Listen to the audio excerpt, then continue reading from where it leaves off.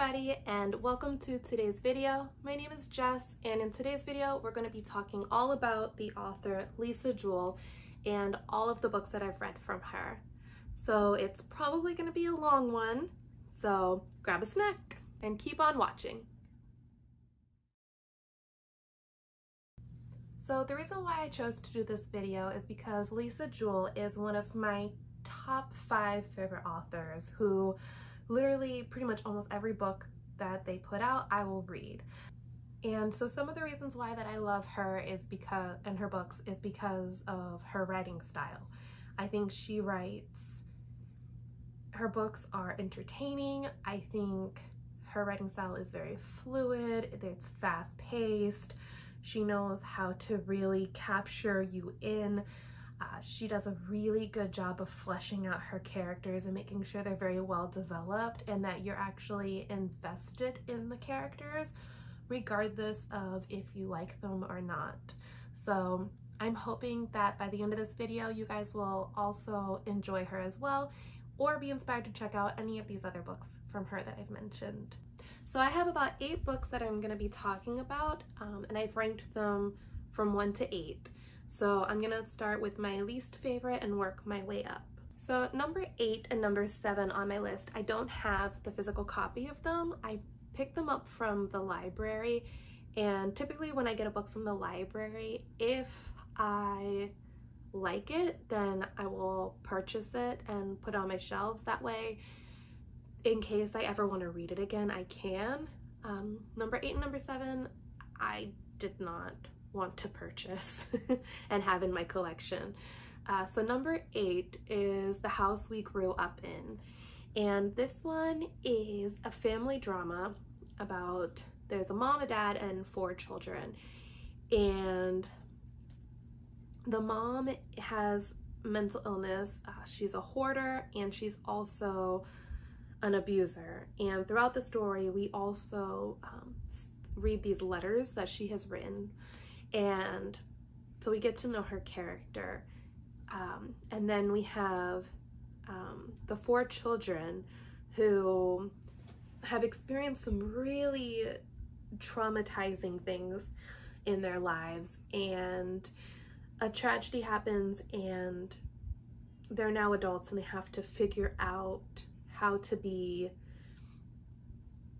well-adjusted adults in society, and it's really hard for them because of things that they experienced in their past. And the reason why this one is number 8 on my list is just that it was a sad book, and there's a time and a place for sad books. I'm not against sad books. There are books that if I want to read or if I want to cry, I will read those books. This one to me was a sad that made me uncomfortable, I guess you can say. A warning in this book, they talk a lot about severe child abuse and mental illness.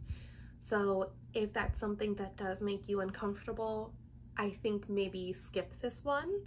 But if that doesn't and you're okay with reading about it, then you might have a different opinion about this book. For me, it's a 2 out of 5 stars. So not a horrible book. I just probably won't ever reread it. So then we have number 7 on the list, and that one is The Girls in the Garden. The synopsis of this book really, really intrigued me, but unfortunately I thought it missed the mark a bit. In this book, there's a housing complex, and in the center of it there is a garden, and all of the families and all of the children, they play in the garden and they hang out and they get up to some stuff. And this girl, she ends up being murdered on her 13th birthday.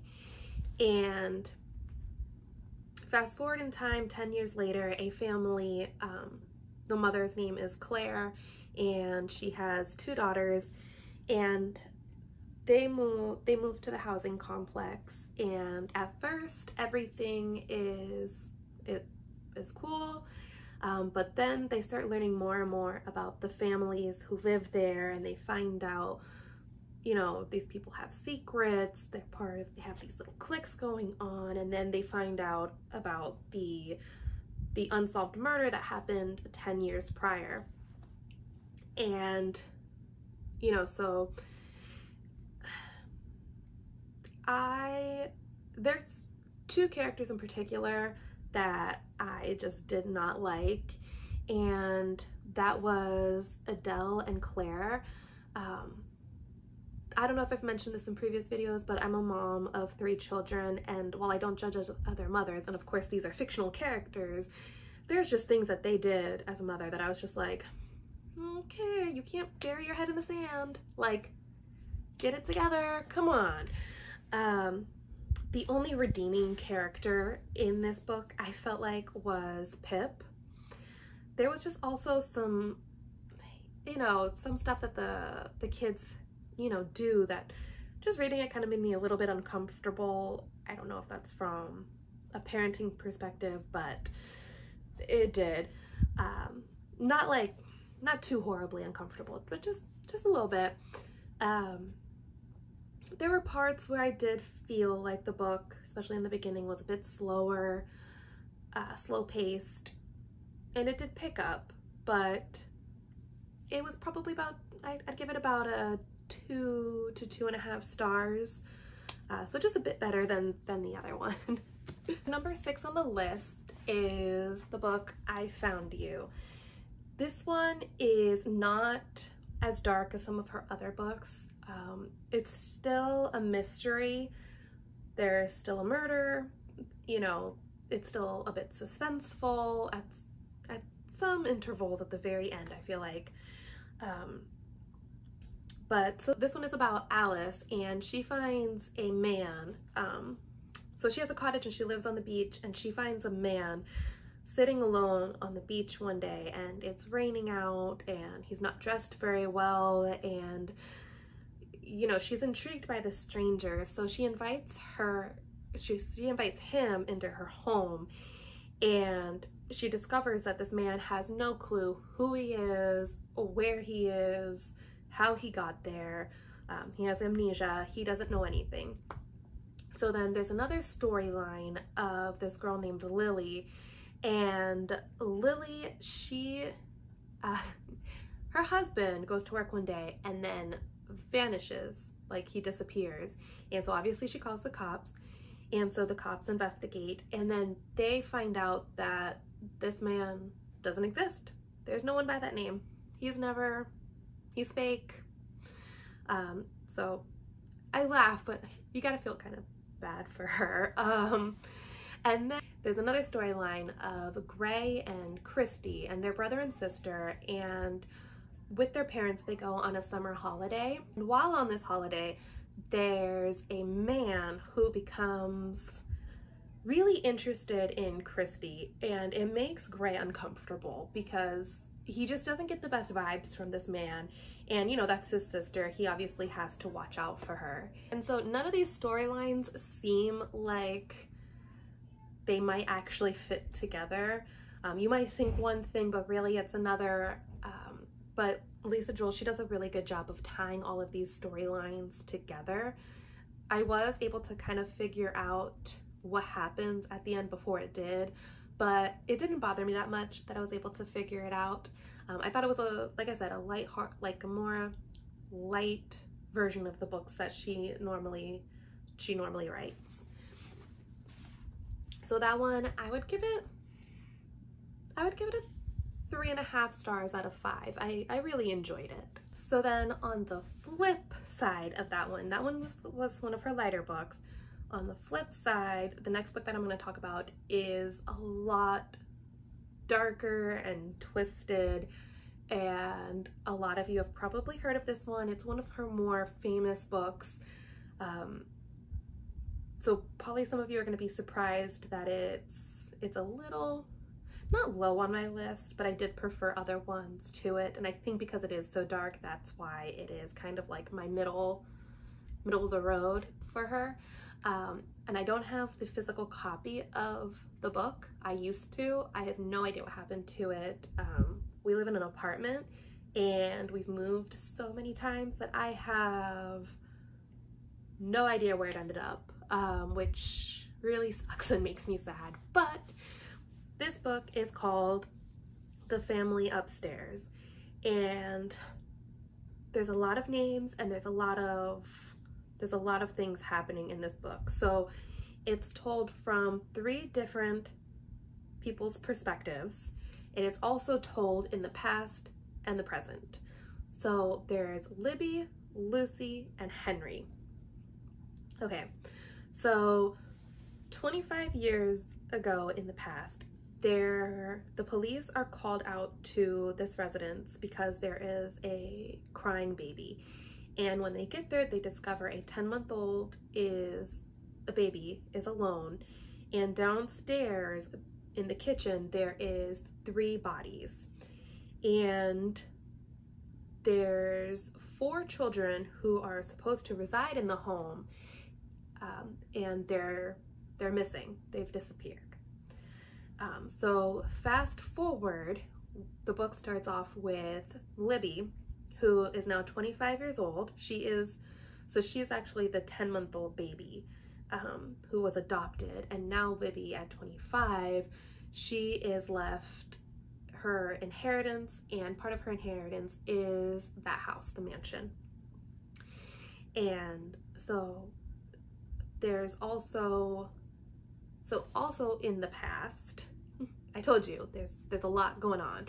So in the past, there is the Lamb family, and the Lamb family, so there's the mom, the dad, and there is Henry and Lucy. And the mom and the dad, they let this man named David and his family move in. And at first, David is a charmer. Obviously, that's how he got into the house and to live there. But then slowly, David becomes the antagonist of the story, and he is evil. So we see from Henry's point of view, the family, like their family. And then there's also Lucy's perspective. So she is a single mom with 2 children, and they're also homeless. And so on the 25th year mark, when she discovers that the baby is 25, she's now 25 years old, she returns home. This is definitely a more dark book in my opinion. There is a lot of trigger warnings that need to be said for this book. There's rape, suicide, there's abuse, incest, animal abuse, you name it, it might be in this book. So keep that in mind if you are going to check this one out. I do think it's worth the read. It can be a bit confusing, but I think it's worth it. And because so many fans have loved this book, she actually did a sequel to this book, and it's called The Family Remains. It came out this year, if I'm not mistaken, and I have yet to check it out. I will eventually. I just have so many books on my TBR list right now that one's not a huge priority for me to read. I want to get through some of my other ones first, but I will read that one, and if I do, I will update you guys and let you know what I think about that one too. So up next, number 4 on our list, we have The Night She Disappeared. Now this book, it's gotten a lot of mixed reviews online. I personally liked it. So this one, there is Tallulah and Zach. They're 19-year-olds, and they have a 1-year-old son, and they live with Tallulah's mom, Kim, and one day they want to go out on a date, and it's their first date that they've gone on since they had the baby, and they leave the baby with Kim, and they go out and they have a good time, but they never come back home. Now Zach's parents don't care. They could give 2 shits. Kim, though, she's up the police's butt, and she's like, come on, what's going on? Where's my daughter? I want to find out what happened to her. But the case goes cold. The police just think that it's a case of Tallulah and Zach, you know, had too much responsibility on their plate and they ran away. And Kim doesn't believe this. She knows her motherly instinct. She knows Tallulah would never leave her baby. But there were secrets that Tallulah was keeping from everyone. And we find those out because the story goes back in time. So it goes back and forth between Tallulah in the past and then Kim's perspective in the future, well, in the present. And in the past, we get to see all of, you know, Tallulah's relationship with her mother, with Zach. She's in college, and while she's in school, she meets a couple new friends, one girl in particular named Scarlett. She is important to the story, and I hate her. I did not like her character, which she's well written, and that's the reason why, like, I don't like her. So anyway, and then there's also a random storyline of, there's a writer named Sophie, and her boyfriend moved to town, and he is a professor at the college that Tallulah went to, and so they rent a cottage on the edge of the, like right outside of the college. And while Sophie's there, she is walking around the property and she comes across this sign that says "dig here." So of course she digs there, and she finds something that links to Tallulah's disappearance, and she ends up showing it to Kim, which they obviously then give it to the police, and it opens up the missing case. And what's really great about this book is that the beginning and the middle are a bit slower, but then at the very end, the chapters are written in a way that they're left on a bit of a cliffhanger, and so you're frantically trying to read as fast as you can to figure out what's happening. So, because you're finding out what's happening to Tallulah, and then you're also finding out what Kim is discovering about Tallulah. So I give this one a 4 out of 5 stars. I just realized that I didn't rate the other book, The Family Upstairs, and I would give that one a 3.5 out of 5 stars.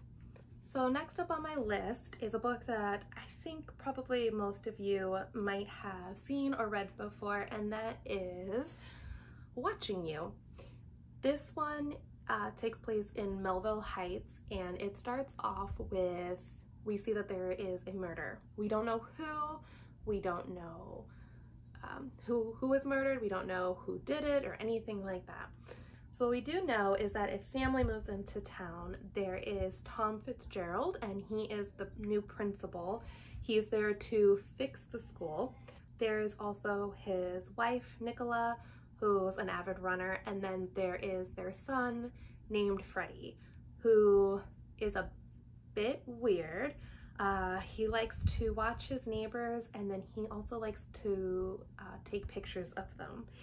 And we also meet Joey, and Joey's this young girl who is married to this guy named Alfie, and she moves in with her brother Jack and his wife, and Rebecca, and they live only a couple houses down from Tom. And so Joey, she runs into Tom, and she immediately becomes infatuated with him. She develops this huge crush on him. It's a bit weird to me how quickly she becomes infatuated with this man, but she does. And then there's also this girl named Jenna who she's a student at the school where Tom is a principal, and Jenna's mother also happens to have a crush on Tom, and so does her best friend named Bess. And Jenna doesn't like Tom. She also gets a weird vibe from him, especially because he gives kind of unwanted attention, I think, to Bess. And so I really like this book. You think one thing, and then there's another thing that happens. There's a twist in it that I liked, that I didn't see coming, which is always good for me. I like a book that when there's a twist, I don't see it coming. I give this one a solid 4 out of 5 stars as well. I think you guys should check it out. So number 2 on the list is not a popular book from her. At least I don't see very many people talking about it, and that is Invisible Girl. This one is told from a few different perspectives. There's Sapphire, which I think I'm pronouncing her name. I'm probably pronouncing her name wrong. But Saf, she started seeing a psychologist when she was about 12 years old, and the psychologist's name is Dr. Ronan Four. And the doctor ends up dismissing her as a patient, and she becomes obsessed with him. She starts stalking him, stalking his family, and then outside of their house, she actually goes missing and she gets murdered. And so the story is also told from Kate's point of view, and Kate is Ronan's wife. She gets interested into the story because they discover the body, like I said, outside of, like, near her home. She instantly thinks that it's one of the neighbors who lives across the street, and his name is Owen. And Owen is a teacher who was recently fired for sexual misconduct. And he's a bit gross and creepy and weird. He creeps Kate out. And her daughter has even said that she thinks that he has followed her home from the train. And so of course in her mind, she's like, yes, Owen did this. So she becomes invested in the story as well. And so we see how this all gets weaved together. For me, I really like psychological thrillers. I'm gonna give this one a 4.5 out of stars. I really enjoyed it. I'm not sure why it's not talked about more, but I hope you guys pick this one up. I think you'll like it. And number 1 on the list, if you're a Lisa Jewell fan, then this probably won't come as any surprise to you. I'm sure a lot of you have seen this book being recommended probably last year. I think it was pretty hyped up, or maybe it was the year before that. I can't remember, but I did see it a lot online, and for good reason, and that is Then She Was Gone. So like I said, this is my number 1 pick. It is about Laurel, who is the mom of a girl named Ellie, and Ellie disappears and the case goes cold, and Laurel doesn't accept that. She becomes pretty obsessed with her daughter's disappearance, and it basically consumes her. Well, one day she runs into this man named Floyd, and they hit it off really good, and they end up starting to date, and she meets Floyd's daughter, Poppy, and Poppy is a spitting image of Ellie, and that throws Laurel. And I'm not gonna give anything away, but we do end up finding out what happened to Ellie, and clearly it all relates to everything that's going on. And I was really surprised with the ending of the book, and I really liked this one. I give this one a 5 out of 5 stars. I think it's well worth the hype. I think you guys should check this one out. So that's gonna do it for today's video, you guys. If you liked this video, please give it a thumbs up and be sure to subscribe to my channel. I'm gonna put out videos every Wednesday and Friday. And be sure to check out my Instagram. My handle is @JessicaAmber_book review. So I hope I see you guys in the next video. Bye!